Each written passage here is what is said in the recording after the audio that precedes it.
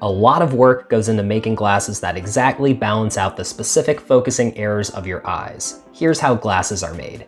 Your eye doctor or optometrist first does some tests to see if your eyes are focusing light properly on your retinas, or if light is being focused incorrectly because of nearsightedness, farsightedness, or astigmatism.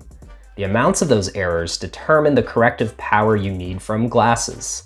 Almost all glasses lenses are made out of plastic now instead of glass, because plastic is lighter, cheaper, and less likely to crack or shatter. Your lenses might be made out of a special polycarbonate material if you want them to be really impact resistant, like for kids or anyone more likely to bonk their head. And you may use a high index plastic if you have a lot of vision errors and need a high prescription. A lot of plastic lenses are molded, with metal molds being made to shape molten plastic into the exact right shape to match the prescription.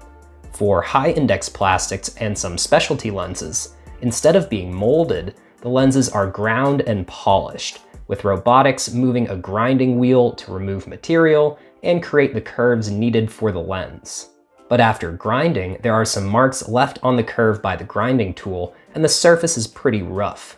Polishing using little abrasive particles in a liquid called a slurry and polishing pads or wheels remove any remaining imperfections and create a high gloss surface. This machine is called a lensometer, and it checks to make sure that the lens was shaped exactly as needed to match your prescription. Coatings, like anti-reflective coatings to reduce glare, can be added to the lenses by putting them in a vacuum chamber, heating up the coating material, and having that material evaporate and then condense into thin layers on the lenses.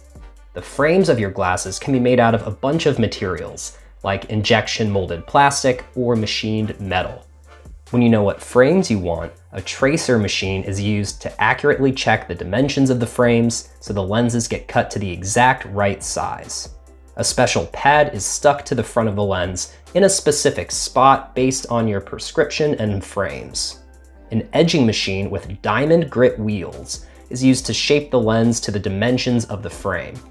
The lenses are now perfectly shaped to fit in your frame. Plastic frames are heated up a bit to make them softer and expand to more easily fit the lenses in. If you have a metal frame though, some screws will be undone to get the lenses in. A little bit of thread lock may be put into to keep the screws in place.